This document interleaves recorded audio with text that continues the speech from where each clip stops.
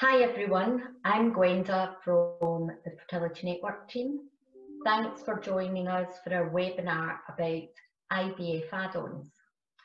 I would like to thank our partners Ferring who helped us organise this webinar, and also to Mr. Stuart Lavery, a consultant gynaecologist at the Hammersmith Hospital and a senior lecturer at Imperial College in London, who will be giving the presentation today.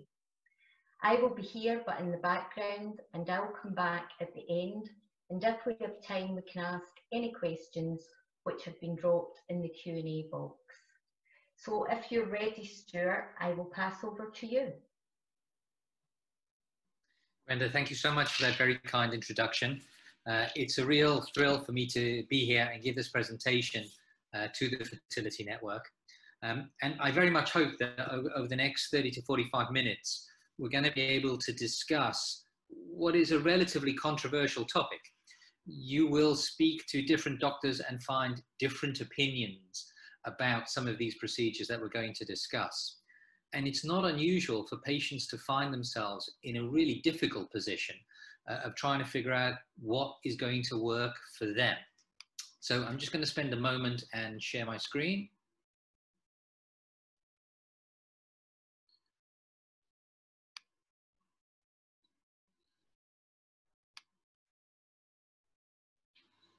Okay, so what I'm going to do is really, over the next 30 to 45 minutes, try and present as even-handed, fair, up-to-date, and evidence-based discussion about what is a heated, controversial, sometimes emotional topic. So I'm going to mention a few of the more commonly known add-ons, and I'm going to talk about their chance of success. This is going to be the structure of the talk. We'll say a few words of introduction, try and define what is an add-on, because it changes over time. There are certain treatments now that are well accepted and a significant solid part of assisted conception treatment that 10 years ago were add-ons. I want to discuss why do clinics offer add-ons, because clinics often come in for quite a lot of criticism for having these add-ons advertised on their websites. And then I want to try and explore with you why do patients choose add-ons. And then finally drill down beneath the emotion, beneath the vulnerability, and try and say, is there any evidence to help us make those decisions? I'm going to talk about something called the cheeseburger effect. Cheeseburgers are not add-ons, but I'm going to say a little bit more about what I mean later. And then finally, I'm going to finish off with what does it all mean? Where do we go from here? How can we navigate this area? By way of introduction, I mean, I really don't need to say anything to this audience about couples or individuals going through fertility treatment. The stakes are high. When treatment succeeds, the investment and having a family and having a child and bring immeasurable improvement to people's quality of life. But when the treatment fails, it's painful. And those stakes can rise even higher. And there becomes a pressure both on doctors and on patients to do something extra. And it's really that pressure to try and help, to try and improve the expectation of success that's actually given rise to the whole field of add-ons. So if you're sitting there with your doctor or with your fertility nurse after a failed cycle, one of the main things that you will want to ask is really strategically, which way do we go here? Do we need to try something new? Or should we stay calm and should we just carry on? And I would suggest that most doctors and most patients feel the desire to try something new rather than the strategy of keep calm and let's just have another attempt. So what is a treatment add-on? Well, really, it's something that is not a routine part of IVF and something that is not offered routinely to IVF patients. So it's a treatment or a procedure that sits outside.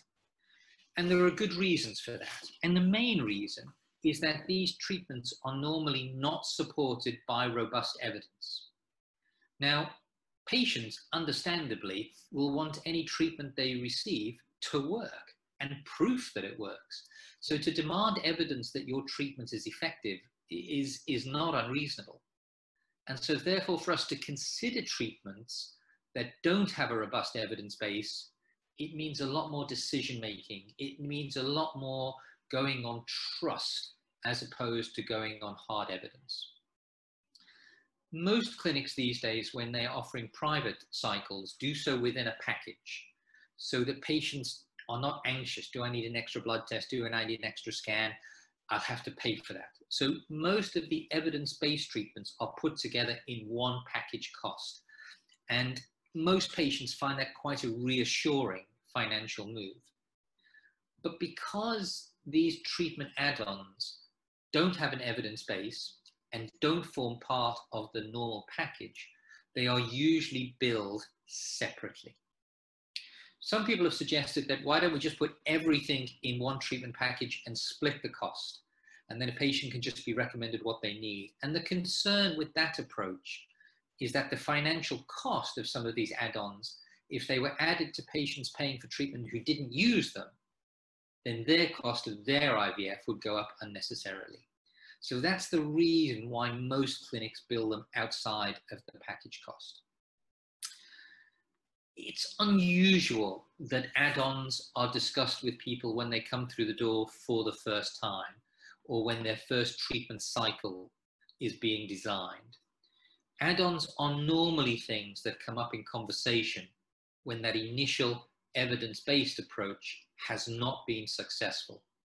And both patient and doctor are feeling that pressure to try and do something new. And as I said earlier, this changes over time. Unfortunately, I'm old enough to remember when freezing embryos was an add-on. There was no real evidence that freezing embryos was helpful, and that the NHS at the time wouldn't pay for people freezing embryos. And so patients had to pay a bolt-on add-on price for freezing their embryos. Unfortunately, times have changed, evidence has built up, and freezing embryos has now become a routine evidence-based practice. So this world of add-ons is dynamic. Things will come into the add-on category and they will move out of the add-on category, either into a scenario where we know this doesn't work, let's drop it, or alternatively into something that this is a great intervention, let's consider using it for everybody and hopefully include it in the package price that clinics will be charging patients for. Okay. We need to understand with add-ons that the benefits are questionable. And because the evidence behind the procedure, the appropriateness of the treatment, and the harm or safety profile might also be questionable. So if these add-ons are being offered to you, it's not enough to know what potential benefit might they bring. You absolutely need to know, could this do me any harm? Is it really appropriate for me or for us with our history? And any of you know who have been to different clinics, there is a very much a heated debate among professionals. I personally don't think that there is anything in the field that splits doctors like a debate around add-ons. And some people will be evangelical believers in add-ons, and other doctors will not even have them discussed or answer any questions you may have about add-ons because they believe they have no place in IVF treatment at all. So you are going to get a spectrum of responses depending on which clinic you go to. And of course, all that's going to do is confuse people. Dr. A is telling me I have to have this, I'm only going to get pregnant if I use this. Dr. B is telling me it's a complete waste of your time and money. Focus on other things. Doctor, what should I do? This has become such a concern that regulators are now involved. The HFEA has written documents of consensus around, is there a responsible approach to the use of add-ons? Can we be practicing innovation responsibly? And what kind of ways can we help patients navigate the way through those decisions? And this sort of field is attracting the attention of regulators around the world. And I think that's a good thing. Okay, so add-ons have been around for a while, but the recent fuss, the recent heated debate was really sparked by a BMJ article in 2016. And this was written by a group of academics from Oxford, none of whom were IVF doctors. So it's interesting to debate, is that a good thing or a bad thing? Is it a good thing that they could dispassionately look at everything that we do and coldly look at the evidence? Or in fact, was it a weakness in the study because they couldn't understand the nuances or subtleties when sometimes in certain patients, certain procedures might be helpful? But nevertheless, clearly the academics in Oxford saw this as a very much a strength, and that's the reason why they deliberately did not invite any fertility doctors to be part of the study. Because they weren't fertility doctors, they found out about what add-ons were by studying the websites of all of the IVF clinics in the UK. And they found 38 different fertility interventions that they felt satisfied the criteria of investigation. And of that 38, they classified 27 as add-ons. Now, what's fascinating for me is they actually excluded homeopathy and nutritional therapies from their analysis. My gut feeling, I have lots of patients who are on homeopathy and nutrition, and I think it would have been well worthwhile, the academics, to actually include those two areas in the search for an evidence base and to find out whether homeopathy or nutrition might be of help to patients. But unfortunately, they were excluded from the analysis. So this is the long list of things that they analyzed. Some of these are relatively commonly performed in clinics, such as assisted hatching, thyroid antibodies, time-lapse embryology. And some of them are a little bit newer, not offered to everybody, and not offered in every clinic. And for example, in this category, immune testing, the use of intralipid, sperm slow, and indeed even IMSI, they probably fit into that slightly rarer group. But there's a problem with this study. And the problem with this study is that it also included as add-ons blastocyst transfer, surgical sperm retrieval, IUI, ICSI, embryo and egg vitrification, sperm freezing, natural cycle IVF, and IVF frozen embryo replacement cycle. And this caused a lot of consternation within doctors within the field, because for those procedures marked in red, IVF doctors will actually consider these to be routine, and for them to have a relatively robust evidence base that these things actually work. And so many people felt that the paper in the BMJ was weakened because all of these things that we do all the time, that we have a strong evidence base for, were included in the analysis. So it's really quite a difficult thing, that some necessary and essential treatments might have been wrongly categorized. So I think it's probably worth bearing that in mind when we look at the conclusions of the study. Another paper was done in Human Reproduction, which is the European Journal for Fertility, and they looked just at 6 issues, and these will be more familiar to you because they're more commonly offered. Embryo glue, I mean, what a great name that is. It's just got to work if it's called embryo glue, hasn't it? Sperm DNA fragmentation, offered to a lot of times where we're concerned about, is the sperm of sufficient quality to justify natural conception or IVF or ICSI. Time-lapse imaging, something that many laboratories have routinely gone for as a more effective way of analyzing which embryos have the greatest chance of potential. Genetic screening of embryos to find out which embryos have the greatest chance of success. 40% of all IVF cycles in the United States now use pre-implantation genetic screening. Surely, if 40% of patients are using it, it must work. Why is it still classified as an add-on? Well, we'll come to the evidence base later. Mitochondrial DNA load is very new. This is a test pioneered again by a team in Oxford, where they were looking at the energy basis within the embryo. And if the energy sources were disordered with an embryo, was that a way that would help classify which embryos were the healthiest and which embryos had the best chance of success? And then finally, assisted hatching. And these were considered by Joyce Harper and her team. So I hope that gives you a feel for some of the things that are out there. And you may have been offered alternative things as well, because of course the list of add-ons is not finite. But why do clinics do it? Okay, what is the reason for clinics putting these things on their websites and offering them to patients? I think most fertility doctors out there genuinely come from the position where they want to help their patient have the best outcome. Most doctors are in this field to help people have families, and hopefully to help them have families as quickly as possible.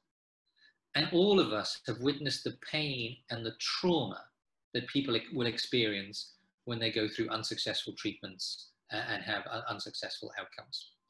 So nobody underestimates that degree of pain and trauma that people can feel. And most doctors go into healthcare because they want to try and help. And therefore they believe that add-ons will help their patients. Sometimes we can get carried away with the science. And whenever there's a new piece of kit within embryology, whenever there is a new laser, a new type of incubator, some clinics and some doctors rush to be innovative. And they want to be the first in London to offer this technique because they think it's good to be on top of the science and we may get more patients if patients think that we're innovative. And I think sometimes we have to be quite cautious with that, because if you're an early adopter, you don't always get it right. And sometimes, although I think it's quite a noble ideal to be innovative, that can sometimes be at the expense of your patient experience. So that wish to be innovative has to be balanced against care for your patient. Thirdly, there's this pressure to do something new or to do something different. And it's not really a medical or scientific issue. It's a human issue. And I think it's felt equally strongly by patients and by doctors. Doctor, we've done everything that you said for this cycle and we failed. We like you, we want to stay with you and with your clinic, but we've got to do something different. In brackets, in the hope that it will give us a better outcome, close brackets. And I believe it's that pressure to try something new that's pushed the field of add-ons. There has also been the criticism made about the cost of add-ons.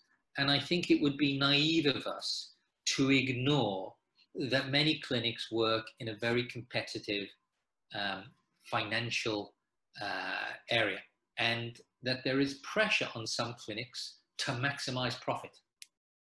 And if that's done unethically or without integrity, then patients could have treatments pushed upon them for the financial benefit of the clinic as opposed to the clinical benefit to the patient.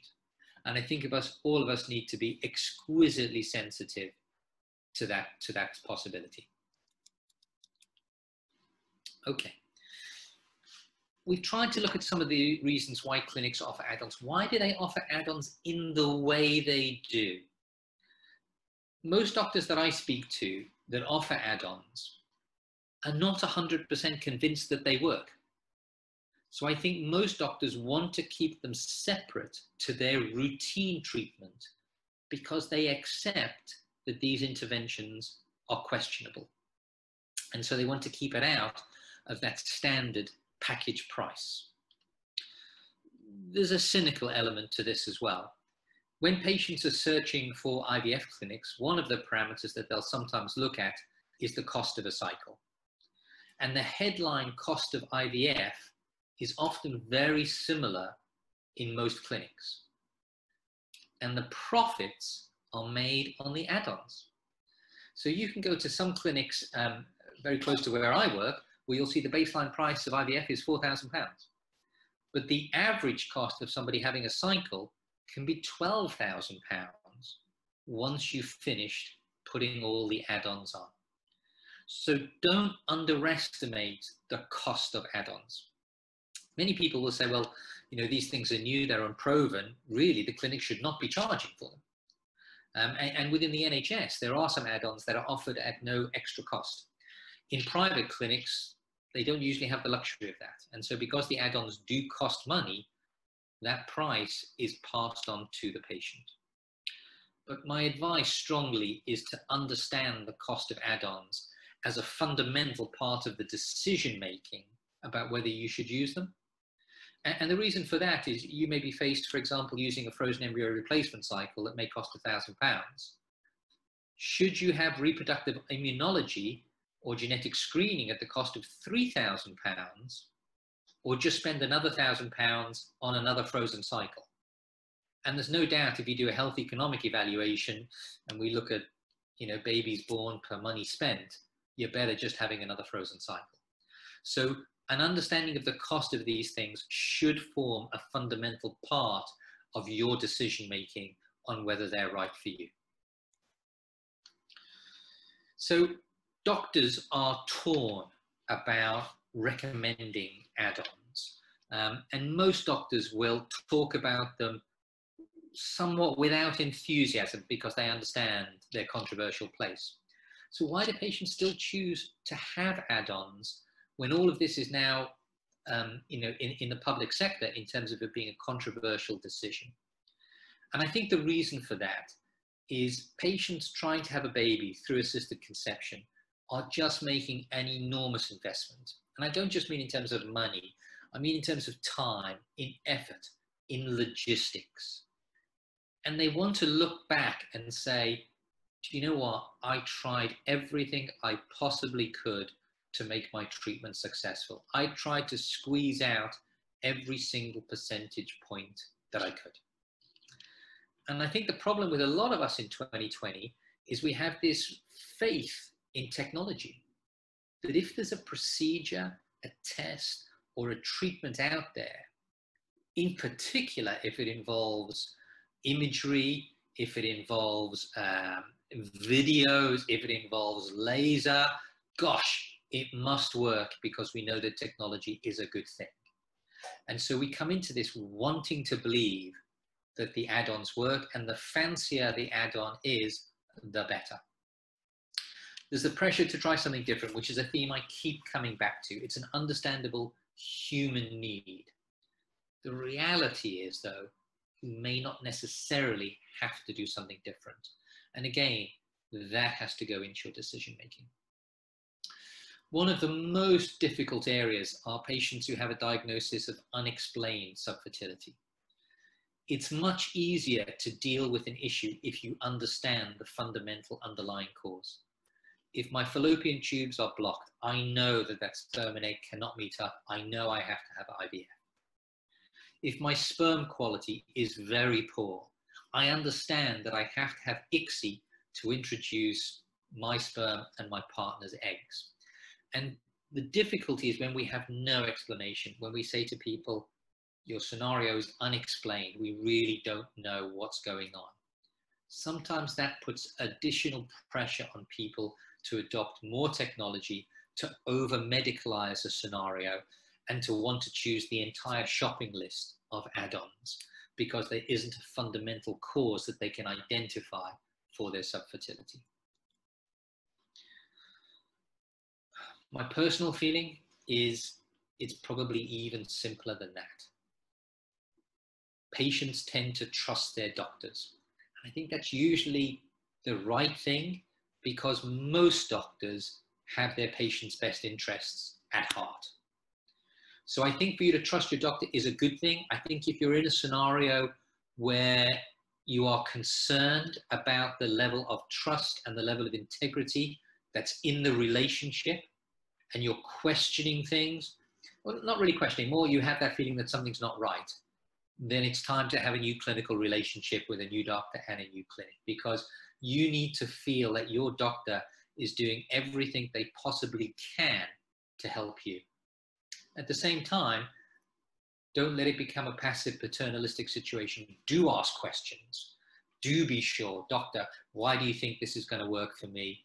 Are there any risks? Are there any problems? How much is it going to cost me, doctor? So the questioning is good, but the questioning of the trust and integrity, it may be time to move on. Okay, so we're going to get different opinions.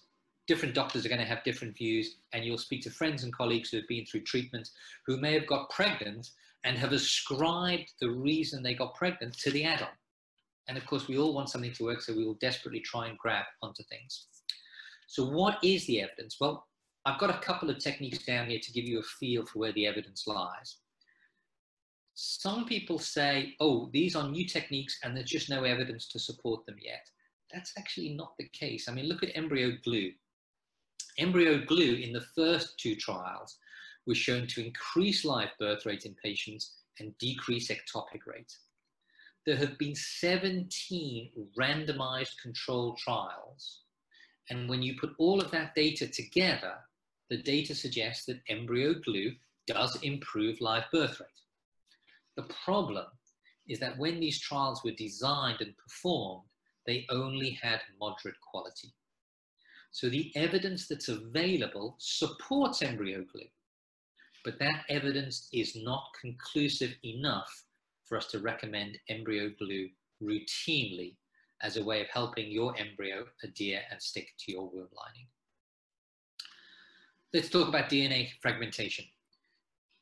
It's something that I see brought up in conversation by patients quite frequently. The female in the couple may often say, doctor, why do I have to go through everything? Why are all the tests all about me? What about my husband? Can't we do some more tests for my husband? I've read about sperm DNA fragmentation. Can we do on top of the sperm test? Because sperm tests are really from the 1940s. Isn't there a more modern way of analyzing sperm quality? Well, there are 658 studies looking into sperm DNA fragmentation, and there is insufficient evidence to routinely recommend it. So don't believe in a technology just because it's there. Interestingly, in the work that's been done on DNA fragmentation, it has shown that giving antioxidants when the DNA fragmentation is low can sometimes improve male outcomes. So these are supplements such as vitamin E, zinc, selenium. But again, even though that evidence is there, the quality of that evidence is low. So it means the level of belief that we have in the data being correct is also relatively low. What about time-lapse? I mean, time-lapse is this system where we put your embryo in an incubator and the incubator thinks it's a womb. It's dark, it's perfect temperature, it's perfect humidity. So it's the closest we have as an incubator that's trying to be a female uterus. But not only that, we can take time-lapse imaging and we can watch your embryo grow over 5 days. And we can use artificial intelligence to look at patterns which tell us which embryos are going to implant to give a healthy baby and which embryos are not going to implant. It is amazing, sexy science that's very seductive. It must work. It's been around for 5 years and we still have insufficient evidence to routinely recommend it. There is no doubt it helps you run your laboratory better. It is the most excellent control, it's the most excellent machine for quality control in the lab. But does it help patients get pregnant quicker? The evidence just isn't there at the moment. Genetic screening. This is one of the most controversial areas of add-ons. There are 11 randomized controlled trials which show that pre-implantation genetic testing is a complete waste of time. There are 3 randomized controlled trials that show benefit. So who should we believe? At the moment, looking at the best evidence available, there is no robust evidence that it improves your live birth rate. And that's kind of understandable if you think about it, because the genetic testing doesn't improve the embryo in any way at all. So whether we put an embryo back that's been genetically tested or one that hasn't, because you haven't improved the embryo in any way, it's unlikely to give you a significant difference in live birth rate. What still needs to be evaluated is if it helps you pick the best embryo of a big bunch, could you actually avoid putting back abnormal embryos, and therefore could you get pregnant quicker? Because I think all of the couples that come through our door, they want to get pregnant now. And anything that shortens the time might be helpful. And could pre-implantation genetic screening reduce miscarriage? Again, these are questions that remain to be answered. And therefore, pre-implantation genetics should not be something that's offered routinely. Does it have a place for certain patients? Maybe, but we need more evidence to figure that out. Mitochondrial DNA load, I put this in because it's just the hottest, trendiest thing in town. Again, be careful of always being innovative because it doesn't mean it's going to work. This is what assesses the energy of cells and can try and differentiate embryonic cells that have a normal energy level. Are the Duracell batteries working perfectly? Or are there abnormalities? And this is currently undergoing a randomized controlled trial to try and give us some answers. Assisted hatching has been around for a long time. This is where we see embryos have a hard shell. By dissolving some of that shell, could we improve embryos hatching? There are 3 meta-analyses that have put all of the studies together. There is a little bit of evidence that it can improve clinical pregnancy rate, but there is no evidence that it improves live birth rate. So this is that BMJ paper. 71% of add-ons have systematic review.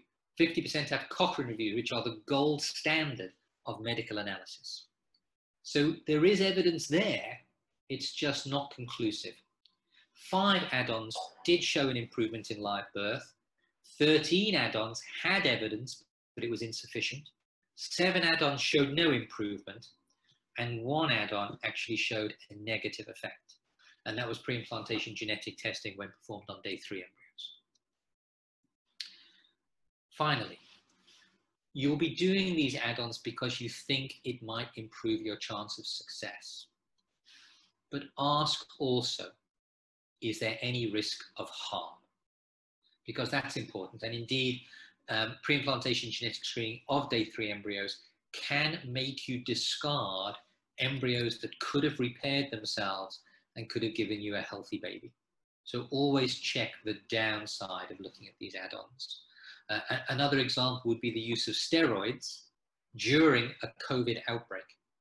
So ask your doctor, I'm thinking about this, but really, what's your honest feeling on my risk? There is no doubt there's a financial cost, some of which are very significant. It may be unnecessary. And if it prevents you accessing good evidence-based treatment, I think that actually is doing harm. Perhaps the cruelest thing is false hope. You know, being told that this new add-on is the best thing since sliced bread, getting that emotional investment in the treatment again, when that is false, is cruel and is wrong. Okay, so what are the real issues? What do we need to think about as we finish the talk? Are add-ons good science, but still in an early development with the evidence building? To be slightly more cynical, is it a load of Harley Street witchcraft focused on exploiting vulnerable patients for the financial gain of the clinic? Or is it a little bit more nuanced? Is it procedures that may have a sound underlying scientific hypothesis, but the trials that have been done are just equivocal, and doctors cannot give you an honest answer about whether they work or whether they don't? I want to talk about the cheeseburger effect. So this story comes from a colleague of mine who had a patient come along to him who had had 5 cycles of IVF elsewhere and wanted to try pre-implantation genetic testing. And this doctor was very against the idea of pre-implantation genetic testing. He considered it an add-on with no evidence base. And he said to the patient, as you walk out of my clinic and you look right, you will see a McDonald's. I want you to go in there each time you come and see me, and I want you to order a cheeseburger. I don't think there's anything special sauce in the cheeseburger, but it's very tasty and I'd recommend it. The patient went and ate the cheeseburger every time she came in for a visit, came in for treatment, her 6th IVF attempt, and she got pregnant. Okay? Now, was it the cheeseburger that helped her get pregnant? Now, all of us will immediately say no, okay, because there is no evidence that cheeseburgers help you get pregnant. And I would urge you to think that some of these add-ons are cheeseburgers, okay? You can take them, you can get pregnant in that cycle, but please don't think that having the cheeseburger is what got you pregnant.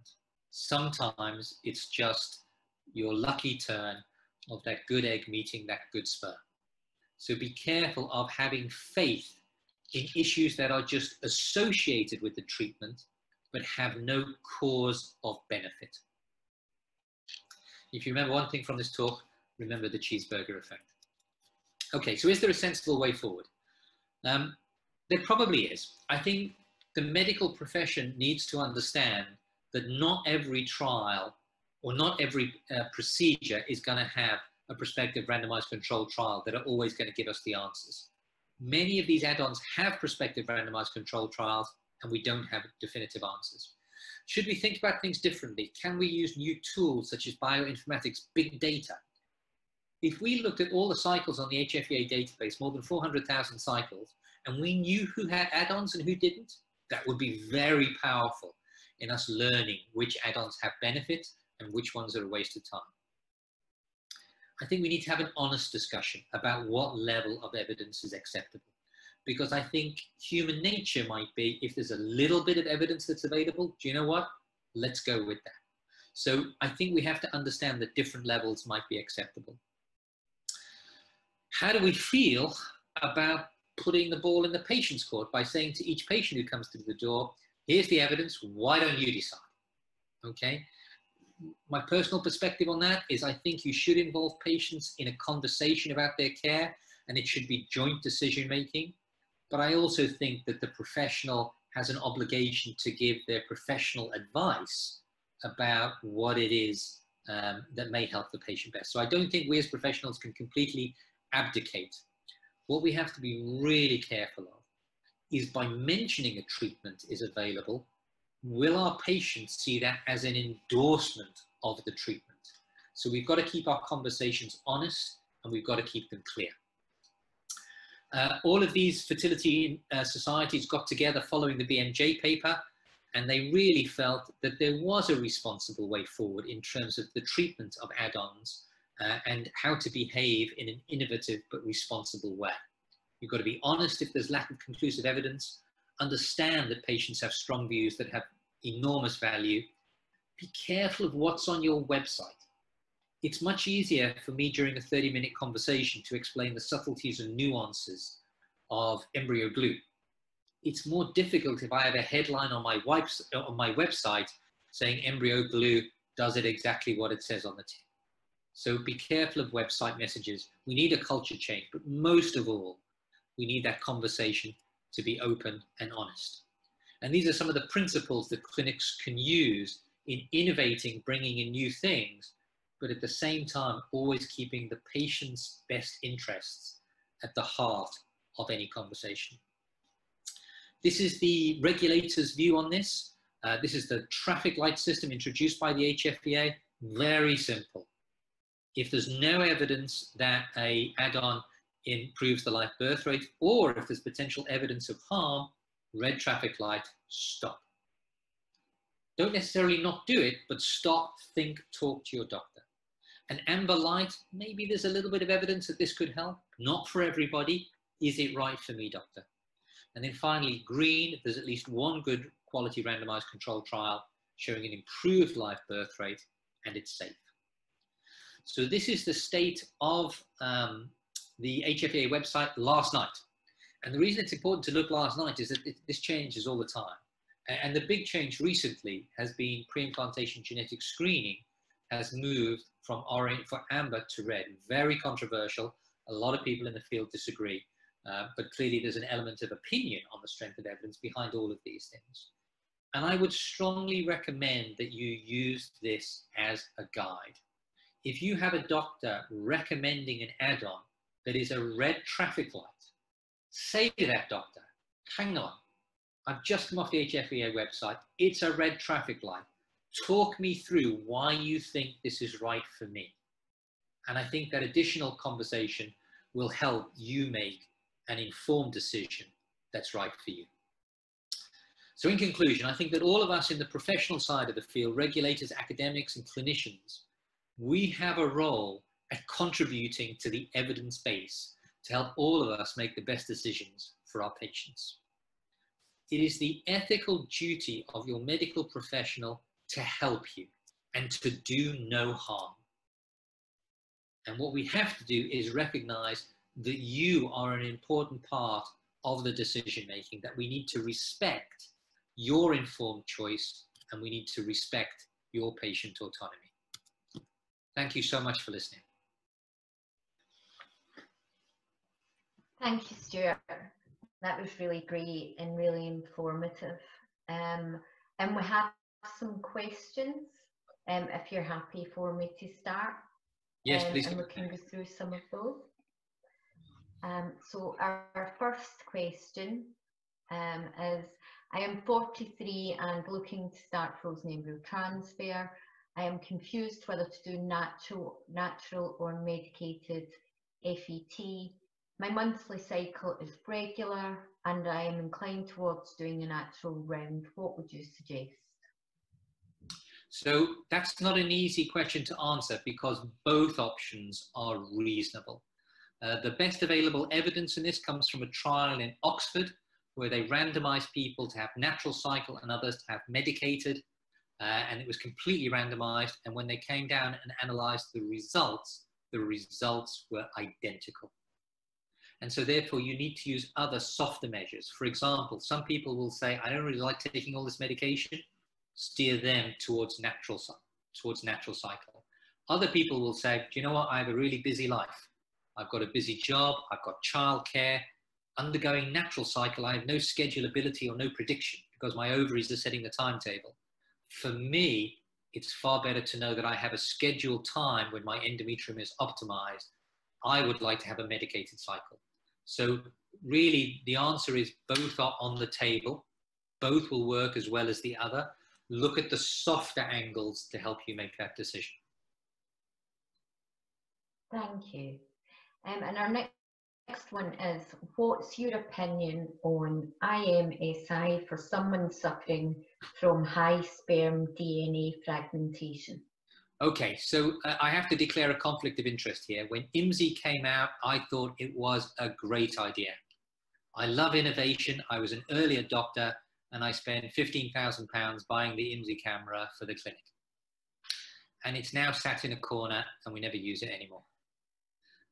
IMSI was a great idea that seemed to help us identify the best sperm when there were so few sperm around. But unfortunately, or fortunately, there have now been really good trials of IMSI done, and the results have not lived up to expectations. So there isn't really any evidence now that IMSI brings something additional to the table. There would be one exception to that, and that would be in somebody who had failed fertilization following ICSI. In those patients, I would consider IMSI, but that would be pretty much it. Thank you. And our next one is, I've heard the AMA-ALIS test can be helpful in frozen embryo transfer if you've had multiple miscarriages. Does this mean you should always favour frozen and AMA-ALIS before transfer in cases of repeated Okay, so that's a great question. You are right. Implantation failure. Yeah, so this is a great question because you are right on the cutting edge of implantation research, looking at the genetic expression of the womb lining cells. The first thing to say is that the use of implantation testing such as AMA-ALIS, ERA, there are several on the market, does not help you differentiate whether fresh or frozen is best for you. What it helps differentiate is if you're having frozen, what protocol and what timetable of implantation should you have. So essentially what these things look at is how much progesterone makes your individual womb lining become its most receptive. At the moment, we treat all women exactly the same. We say all women will have a receptive endometrium after 120 hours of progesterone. But could women be different? And could they have an individualized implantation potential that these tests will take out? So instead of getting 120 hours, one patient might need 110 hours, another patient might need 140 hours.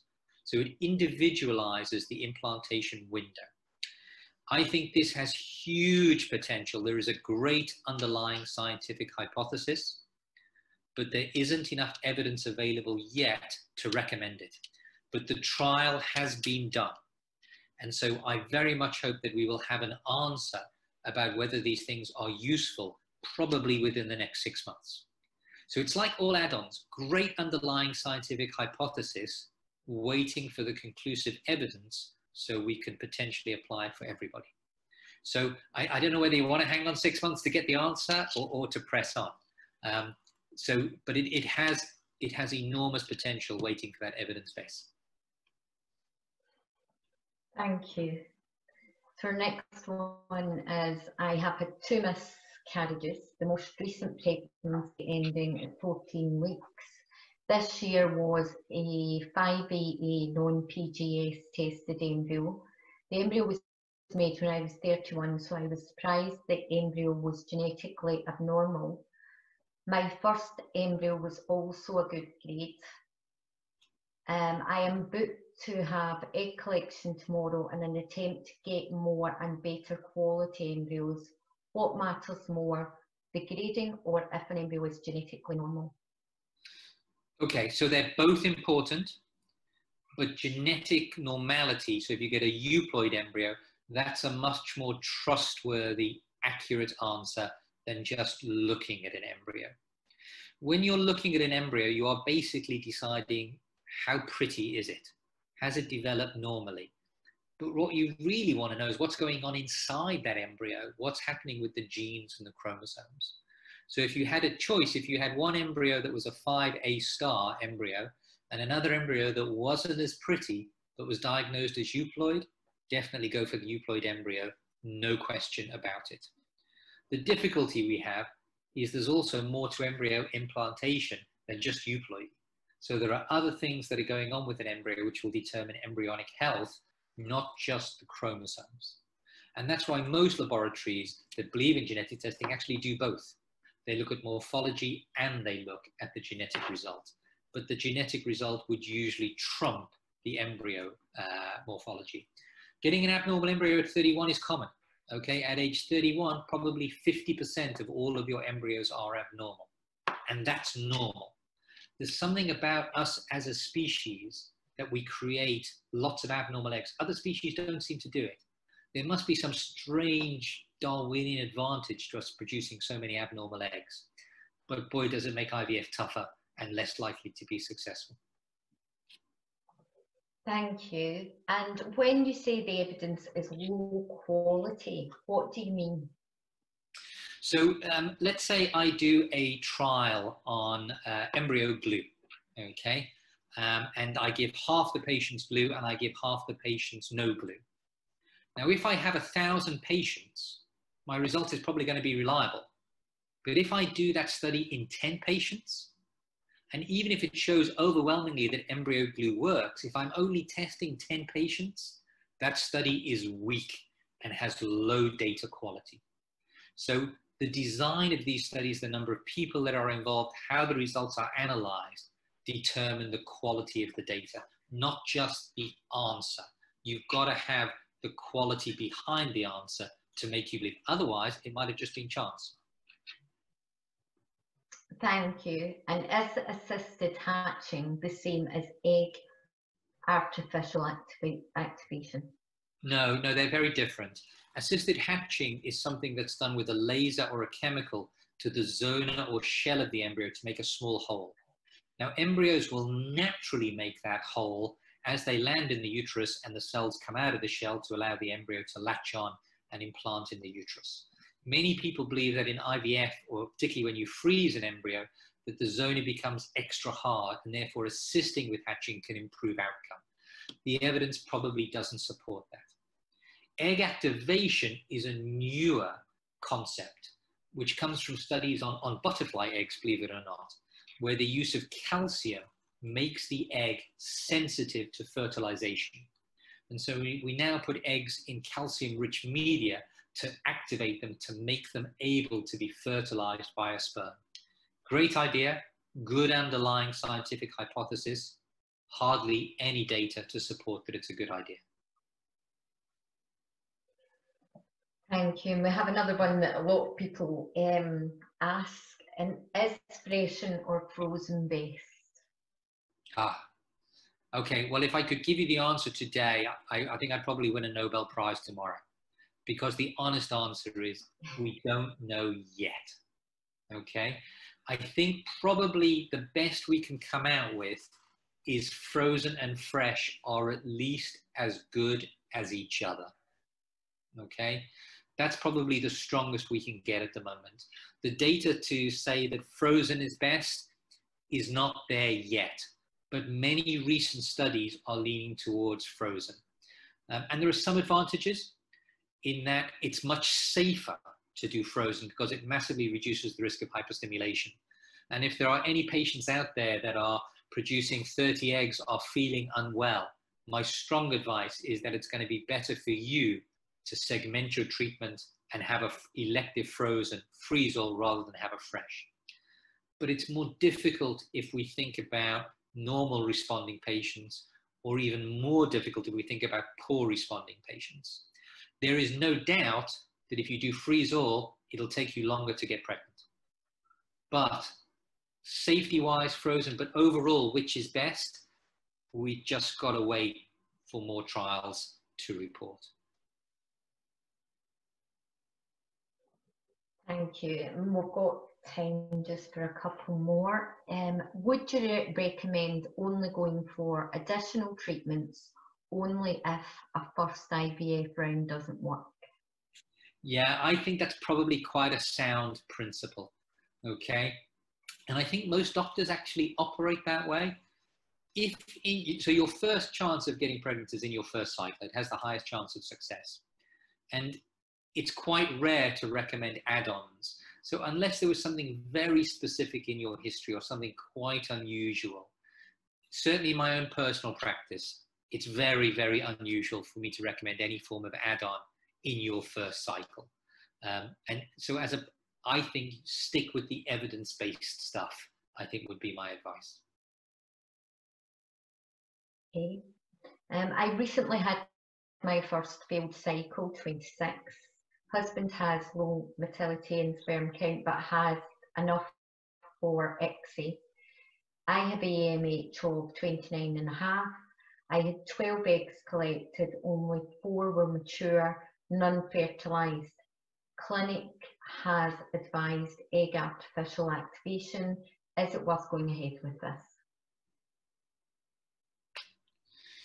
I think I'd want to know a little bit more information from your doctor about why they think egg activation is going to solve that problem, because there's lots of other things that can affect egg maturity and therefore improve fertilization rates as well.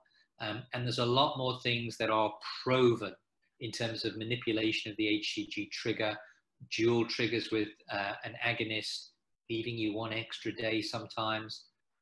So I'm not sure if egg activation would be my next step. So I think that's worth a further conversation. The evidence behind egg activation is poor. I think I'd really want my doctor to convince me why. And so I would be a little bit cautious with that. Okay, and my wife has had 2 early miscarriages out of 3 transfers. At 37, is the genetics of the embryos most likely reason? Should we look at genetic testing next cycle? Okay, so that's a slightly complicated answer. Early miscarriages in everybody, whatever age you are usually genetic problem within the embryo, okay? It's just more frequent the older we get. And certainly at 37, that chance of having a miscarriage as a result of a genetically abnormal embryo is going to be higher. But actually, having genetic screening the evidence so far for patients with recurrent miscarriage is it doesn't seem to improve your chance of having a healthy baby again compared to just going out and trying naturally for 6 months. Now, I've had many patients who said, you know what, doctor, I've had 2 miscarriages. I don't want to go out and try naturally for another 6 months and go through the pain of another miscarriage. So actually, I want to do the genetic screening. And those centers that believe in genetic testing, they are doing genetic testing more for patients with recurrent miscarriage. The data on if you've had 3 consecutive miscarriages is beginning to look interesting. After 2 early miscarriages, it's more difficult to say. So I don't think you would be wrong to do genetic testing next time, but I don't think I would recommend it routinely. It depends a little bit how many embryos you get. You know, if you're only getting 2 or 3 embryos, nature's already telling you these are the best embryos available. If you're faced with getting 10 embryos, could genetic screening help you pick the best one first? Possibly. So I think that is a conversation that's worth having with your doctor. Thank you. And any questions that have been unanswered, because there are many, please either resubmit them to myself, or we will answer them, try and answer them over the course of the next week or so. One of the other questions that were asked, which I'm just about to answer, is that the webinar will be available on the website over the next week or so. I would just like to say thank you to Stuart for joining us and giving a fantastic presentation. And unless there is anything else you would like to add, Stuart, at this point? No, I'm just really grateful for the opportunity to chat to everybody, and I'm really grateful for everybody giving their time. And I believe you're back possibly in a few weeks to give a different presentation. Let's talk in a couple of weeks' time. Yeah, which is fantastic. So I'd just like to say thank you to everyone who has joined us tonight, and goodbye for now.